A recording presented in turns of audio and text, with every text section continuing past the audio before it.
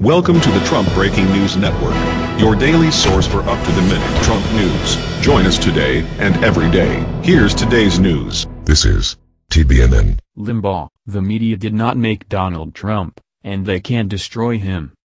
By Caitlin Yilek. The media will fail to destroy President Trump because he is not a typical Republican, conservative radio host Rush Limbaugh said Sunday. The media did not make Donald Trump, and they can't destroy him, Limbaugh told Fox News Sunday.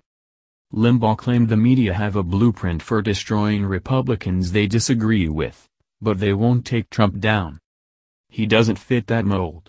They're trying to every day. It's kind of comical to watch, he said, referring to the New York Times, Washington Post, ABC, CBS and NBC, among others. Stay abreast of the latest developments from nation's capital and beyond with curated news alerts from the Washington Examiner news desk and delivered to your inbox. In a tweet Friday, Trump referred to major news outlets as the enemy of the American people. Limbaugh said there's something to Trump's tweet. Trump has a connection with his voters that most politicians don't have, and that connection that he has is not anything that anybody else can break. Only he can break it. Trump's chief of staff Reince Priebus warned in an interview that aired Sunday that the president's comments should be taken seriously.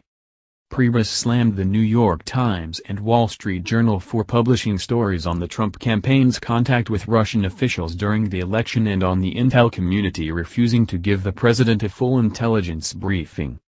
Can Trump bring millennials into the GOP? Also from the Washington Examiner.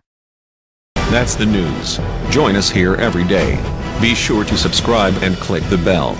See you next time. This is TBNN.